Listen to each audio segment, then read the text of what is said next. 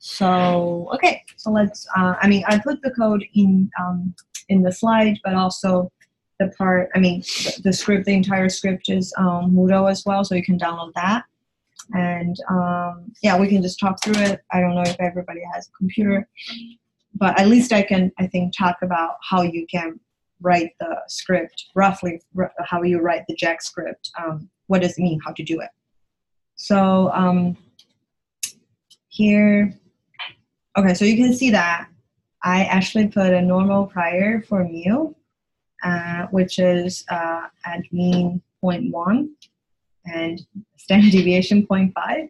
So this, again, as you can see, you might get negative value for sure for mu, right, if you do it that way. But a lot of times, as you know, or as you notice, that we put a large standard deviation just to represent that it's very, like we are not giving like a strong or strength, like a strong opinion about where the mean should be. Okay, so even though, yes, if you look at equation 23, oh my God, I'm going to have a negative mu, what I'm going to do, but it's okay, it won't happen. It's more about that I think the mean is around 0.1, but I'm giving a large spread for it. And then, of course, the data, I mean, when you look at the data are all going to be positive, all of this Yij, so you wouldn't really get a negative mu, I think. Yeah, but it's something good to keep in mind. And then for the two gamma distributions that we have for the precision, I'm giving very non-informative prior here, just gamma 1, 1, and then let the data decide. So a lot of times, if you don't know much about it, just give, like, especially for precision, just give gamma 1, 1. That usually will be fine.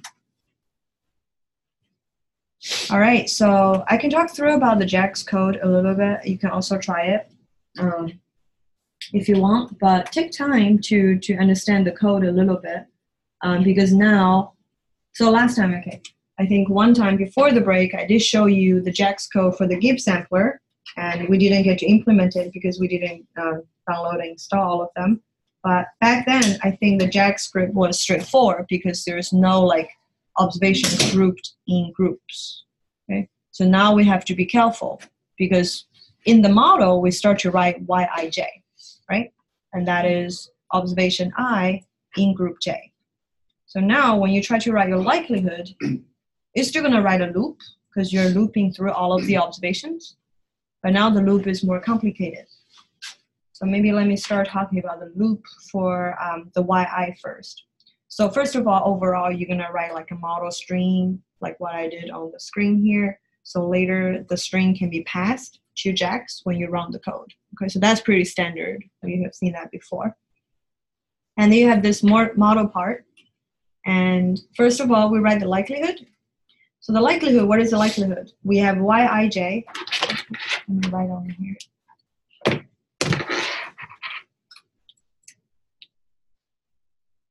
The likelihood was Yij normal mu j and sigma, right? That's the likelihood that we have so far. So look at how we're doing it now in this loop. Okay.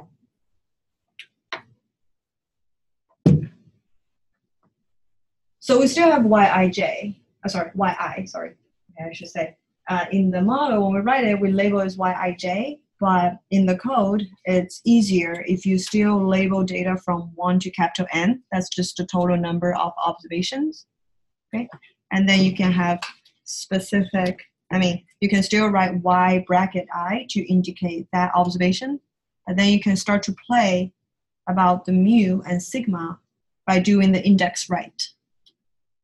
Okay? I mean, alternatively, of course, you can write a double loop, like a nested loop to do it. It's okay, up to you. But I think it's more standardized in this way, and it still makes sense.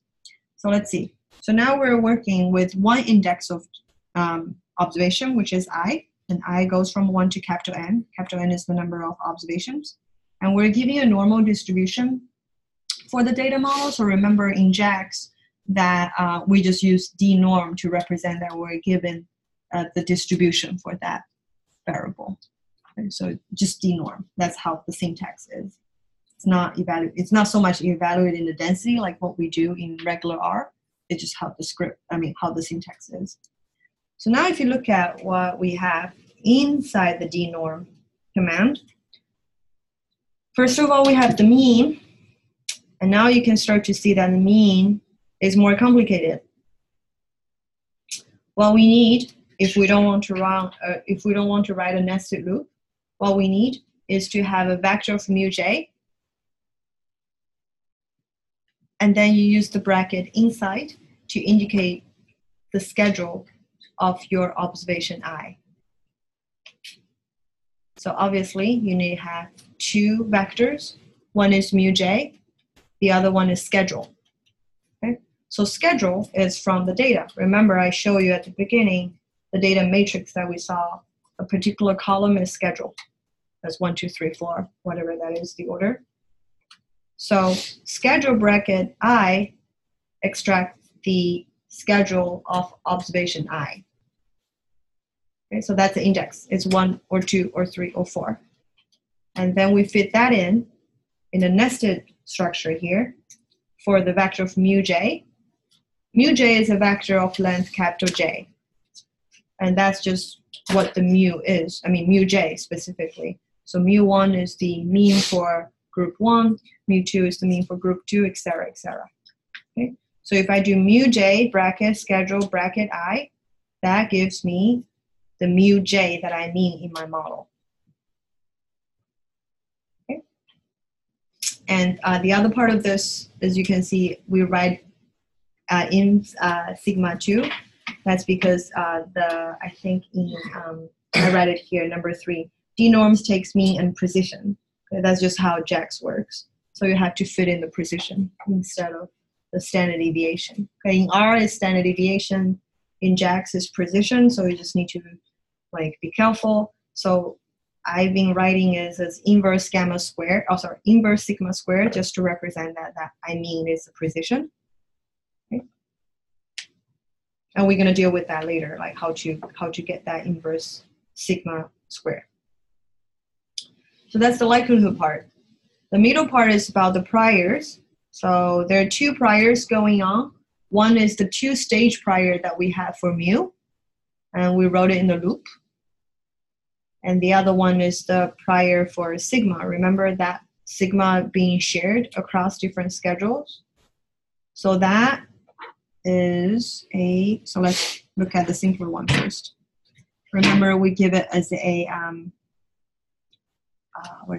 inverse sigma squared to be a gamma distribution, right? So we use d gamma, and then this ag and bg, later you can fit in, you can write 1 and 1 now, but to be more flexible, let's use some placeholder for now and then give the values later. Okay, so let's use ag and bg. You can use whatever you like. And you notice that I also added this because, mostly using the precision is trying to, make the JAGS code work more smoothly. But I'm more, comparing to the precision, I'm more interested in sigma itself.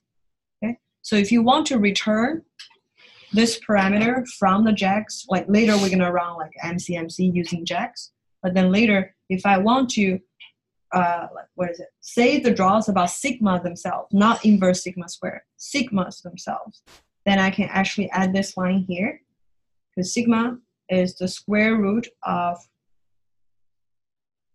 this, the inverse of inverse sigma 2.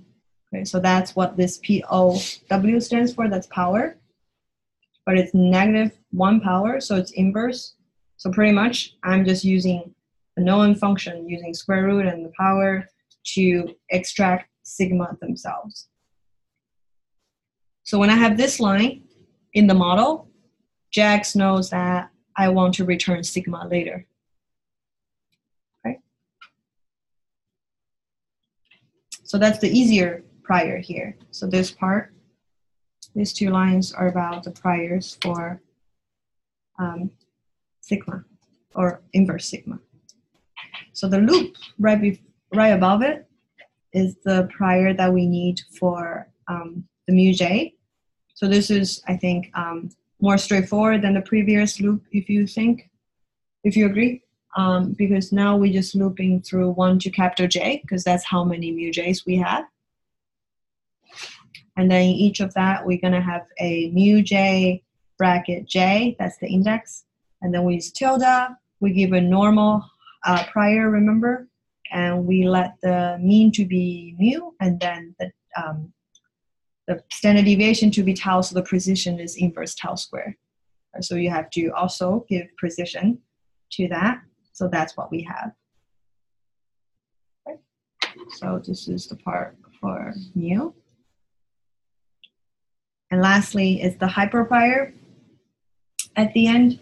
So let's see. So mu, remember for the hyperprior, I think we're saying that we're going to get normal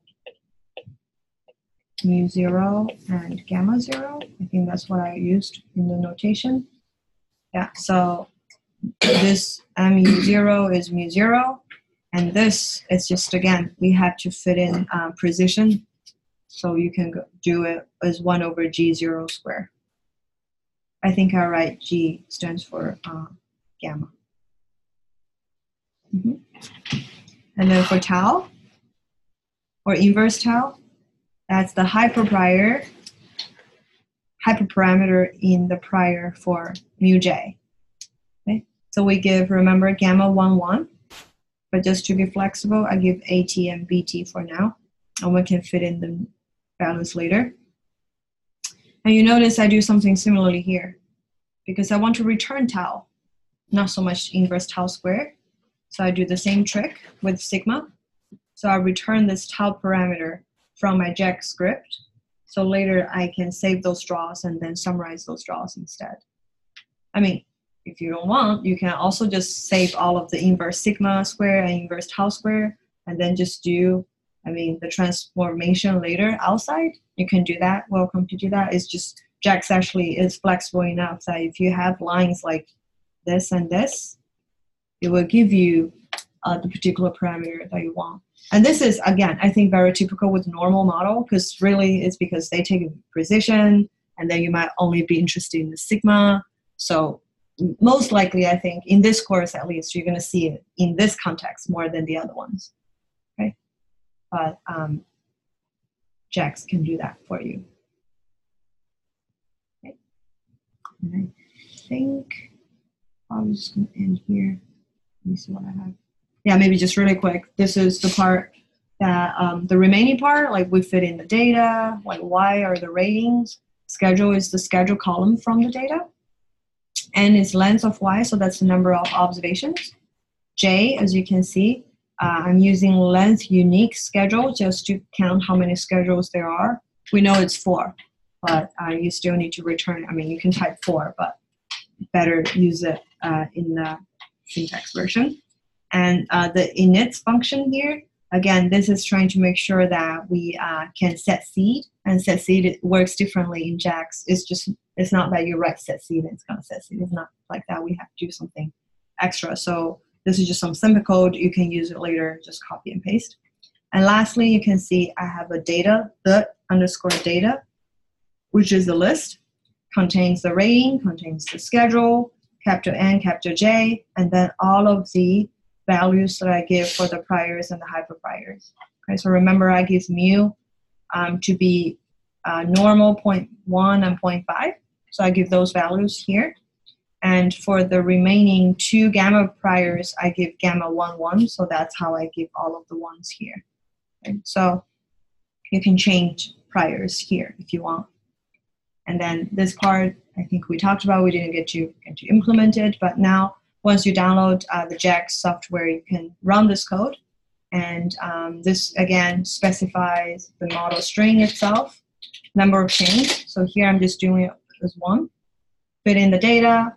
Monitor gives you, like, you specify which are the parameters that you want to monitor. So those will be the ones going to be computed and returned for you. The adaptation period, the burning period, the sample period, and the thinning.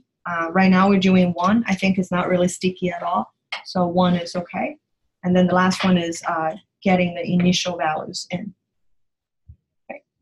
All right, I'm gonna stop here. We're already running 1 minute late. So Tuesday when we come back, we're gonna continue. I mean, bring your laptop. I think that's probably better for Tuesday, so we can do more demo.